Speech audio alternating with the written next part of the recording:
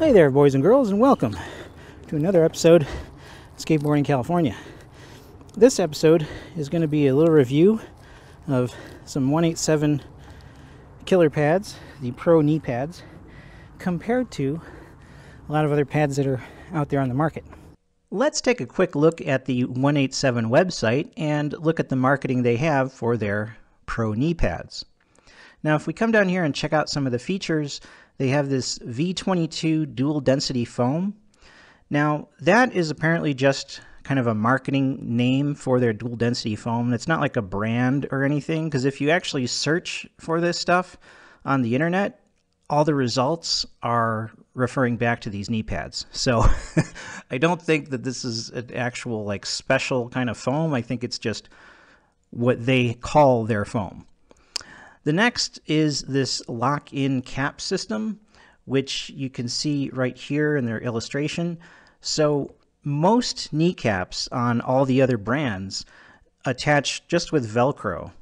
Now, the 187s are unique because in addition to the ordinary Velcro, they've also got this kind of loop that comes through and attaches to the cap. So in theory, that should make it even harder for the cap to fall off. So that's a cool kind of feature to have.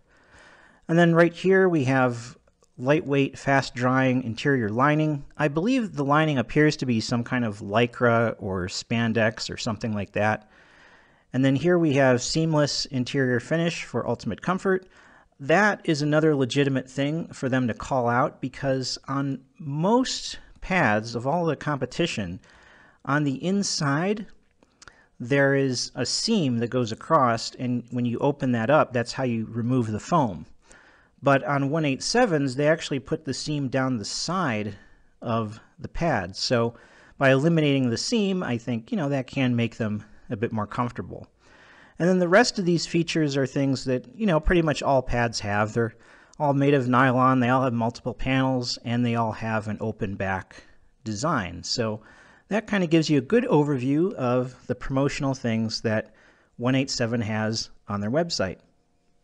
Let's take a general kind of overview of the 187 pads so you can get an idea of what they look like up close and see all the features. So right here you can see some of the stitching right there. We got the nice double stitching on the panels, and right here we can see the top strap. As we spin around and look at the kneecap, these are actually kind of tiny. They're sort of, they're probably the second smallest caps of all the pads that we're going to review. And then here at the bottom, you can see there's some stitching right there, and you can also get an idea of what the fabric looks like there with the logo right over the bottom foam. And then if we look at the back side of the pads, the first thing we'll take a look at is this bottom strap. Now, you can see this strap is extremely long. I really like this design. The idea is that you just kind of pull it through this loop, and you're supposed to cut off the excess of the strap that you don't need. So nobody else really does that. I think that's kind of a neat idea. And the top strap is pretty plain, nothing really special about that. But here we can see the sizing tag. It tells you the size of the pads and whether it's the left or the right pad. So that's always useful because it can get confusing and you can forget which one is the left and which one's the right. And then here we'll take a look at the back straps. These are probably my least favorite back straps because they're kind of weird. You can see here that the Velcro is actually just kind of hanging off the end of the back strap. Most of the competition, that neoprene backing goes all the way across, right? It comes all the way out here. And for some reason, 187 just kind of hangs the Velcro off the strap, which is kind of odd. The other bit that's strange is notice that on the inside of the back strap here on the neoprene, it's just plain. It doesn't have any kind of edge or stitching to it, whereas there is an edge and stitching on the top and bottom, so it looks kind of unfinished. Then right here on the side, we can see the pouch that opens up, and that's where you can remove the foam padding. And I think that's a pretty good feature because it does make it a little bit smoother there across the back and a little bit, more comfortable that way. So now let's take a look at the fact that the top of these pads is not really articulated very well. You see here the foam, how it comes up to the very top of the knee pad. Okay, and if we kind of turn around and kind of try to move this piece, you'll see that there's a little bit of flex to it, but it's kind of difficult to move this top half. Now, on pads where that piece does move, that flexible articulating point is called a lame. Little history lesson for you. On medieval armor, the kneecap is called the polene, and the articulated parts above and below the knee are called the lame. So that's what that part is called on the knee pad. Allow me to illustrate the difference with these three pads. So here we see ProTec pads. ProTec pads have a lame at the top, which is articulated, and you can even see that there's a seam right here that allows for that articulation. S1 pads, they have no articulation at all. This is completely solid across the top, and if I kind of hold them sideways and try to bend it, you can see there's just no flex there whatsoever, so they don't have a lame. Now the 187 pads kind of fall in between, so there's no seam for any kind of lame or any sort of articulation, but you see that they do bend a little bit. So they don't bend as easily as the ProTecs, but they do have some bend, unlike the S1s. Why is that? When we remove the foam from the 187 pads, you can see that there is actually a seam on the top of this foam. So that's why they can articulate a little bit compared to the S1 pads, which are one big solid piece of foam. So let's put on the 187 pads and see how they feel. So let me undo the back straps here. And you know, some people, when they put on pads, they like to sit down. Personally, I prefer standing. I just find it easier. So the first thing I'll do is put on the top back strap and then tighten up the bottom back strap.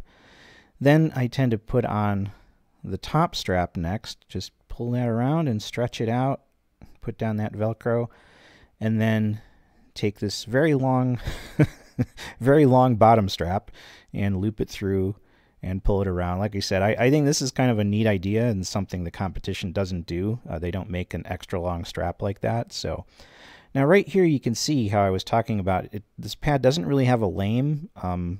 So when you straighten your leg out, it's not articulating really well. It articulates a little bit because there's actually a crease in the foam.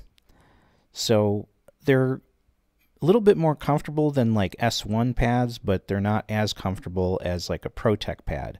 So you can see there as I'm bending my leg, when I have my leg curved and my knee is bent, then it feels really good and it fits really well because that goes with the curve of the padding. But once you straighten out, there's like a little bit of pressure there above your kneecap and, you know, right behind where the logo is at.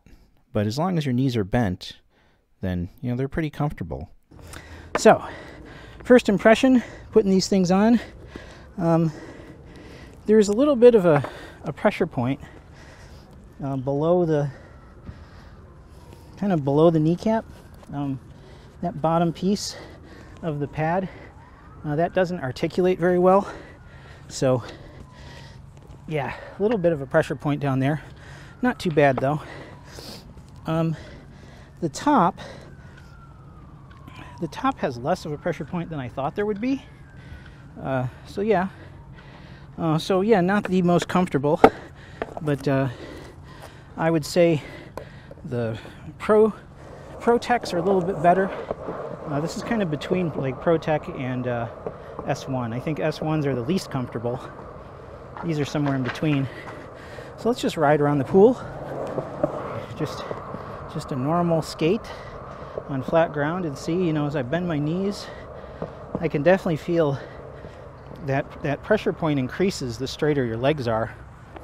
So as long as you're actually skating and you've got your knees bent, it's not too bad.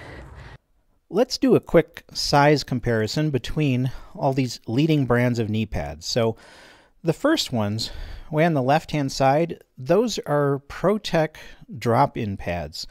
They actually don't make these pads anymore, but I freaking love these things.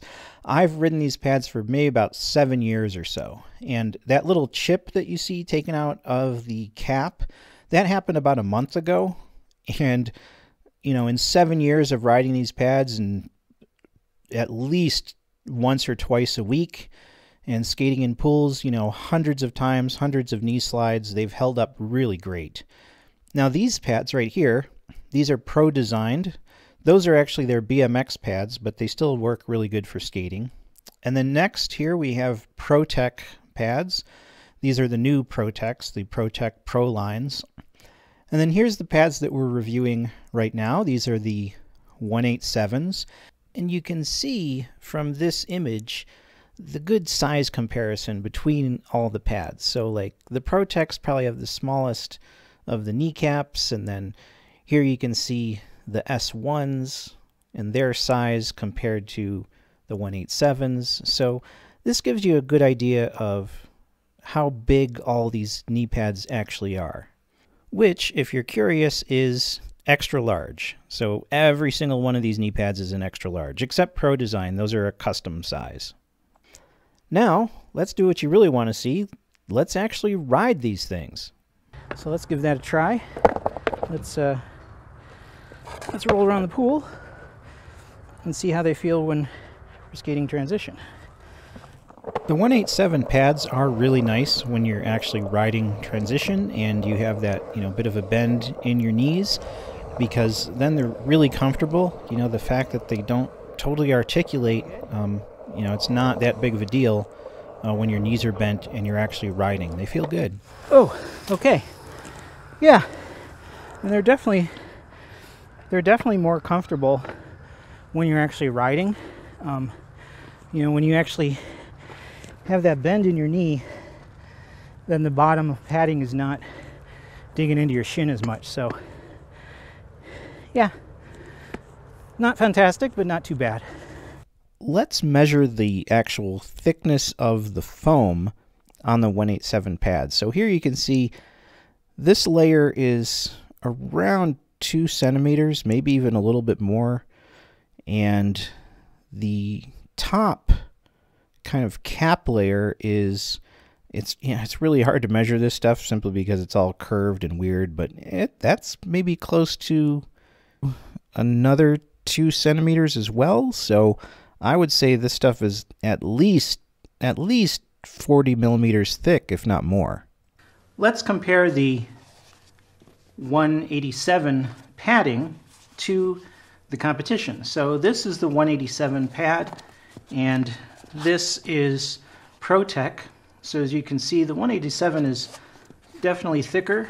This top layer is thicker than the D30, and I believe that the actual base kind of thickness is also just a little bit wider than ProTec's. Comparing the 187 to the S1, it's a little difficult to judge the thickness of the S1 because it's got so much kind of curvature to it. Maybe if you kind of look at the bottom of it and compare those, we can kind of see that way.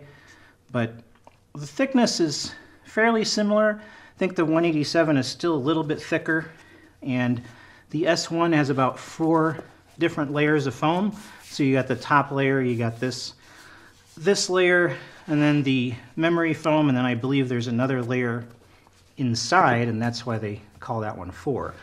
Now we can't really compare the 187s to ProDesigned because, again, I cannot remove the padding from the ProDesigned. But the ProDesigned, I believe, only has 1 layer of foam, but it is very, very thick. It's probably like 1.5 inches, maybe. So it's probably comparable to the ProTec, although it is only one layer. But yeah, it's hard to compare it to the 187s. I do believe that the 187 padding is probably the thickest out of all of them. All right, so let's actually try a knee slide with the 187s and see how well they absorb the impact. From what we saw looking at the padding inside of all these different brands, it looks like 187 has the thickest pads, so that doesn't necessarily mean they are going to be the most comfortable, because of course the density of the padding has a lot to do with how well the padding works. But let's give it a try. Now, I admit an intentional knee slide like this isn't the same kind of impact that you would get in an accidental one, but it still gives you a good idea of how they feel. All right. Felt pretty good. Yeah, that definitely felt good. They stayed pretty stable. I felt my legs move a little bit, but the pads stayed in place pretty well. I was honestly a little surprised, only because I really hate the back straps on these. I think the 187s probably the worst back straps in terms of design, so I was afraid that they wouldn't be all that stable, but they were. So yeah, just because the design isn't great doesn't mean that the pads are gonna suck. So yeah, pretty cool. I wish they articulated better, but not too bad. You know, oh, it looks like I did spread my knees a bit. I can see here I was actually sliding on the padding and not on the cap. So my knees were out a bit. That's interesting. But looks like it still held up. So yeah, I don't know if that was my fault because I landed weird, or if the pads actually moved on me. I'll have to play the video back, I guess, and figure out exactly what happened there. Replaying the knee slide and zooming in a little bit there, it does look like this was kind of just an awkward fall, especially like you can see that my right knee is sticking out a little bit more, and it does look like I'm sliding more on the inside of the pads. So I don't think that the pads moved on me. I do think it was just a bit of an awkward fall, and that's why I wasn't completely sliding on the kneecaps. Let's take a look at how the 187 pads held up from the one knee slide. So as you can see here, it looks like they weren't exactly centered on my knees. So I don't know if this is my fault that I didn't have them strapped down tight enough, or that I just kind of angled my knees inwards, but as you can see, there's not a whole lot of scuffing on the face of the pads. It's all in here, so clearly I was kind of sliding like this with my knees kind of bowed inwards. But the scuffing on the pads, you know, not too bad. I feel like the kneecaps look like they're holding up pretty well, just as good as any other brand. Right here, you can see that we did get quite a bit of scuffing on the actual seam, and we got you know, a bit of damage there to the threads that are holding the pad together from just one knee slide. So if we compare that to my old ProTec drop-ins, you know, I've ridden these for years. I've probably done 100 knee slides on these, and I've probably had a lot of awkward, weird falls like I did on the 187s. And as you can see, I mean, none of the seams on these old ProTecs have gotten messed up at all. There's nothing damaged where any of the panels are sewn together.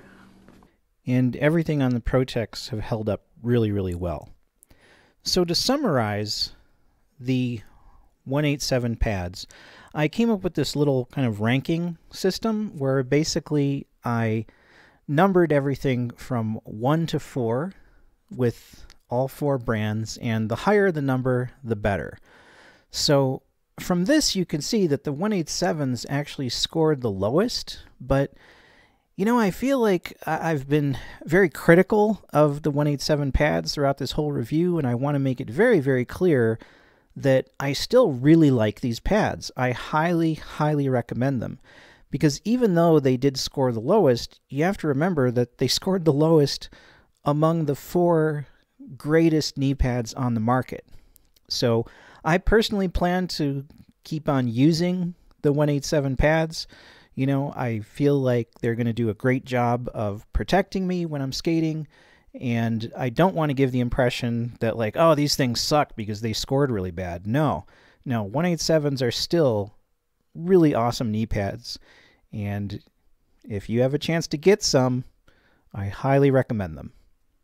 Well, thank you very much for checking out this episode of Skateboarding California, this knee pad review, and hopefully you now have a better idea of you know, the options and the brands that are out there and what might work best for you.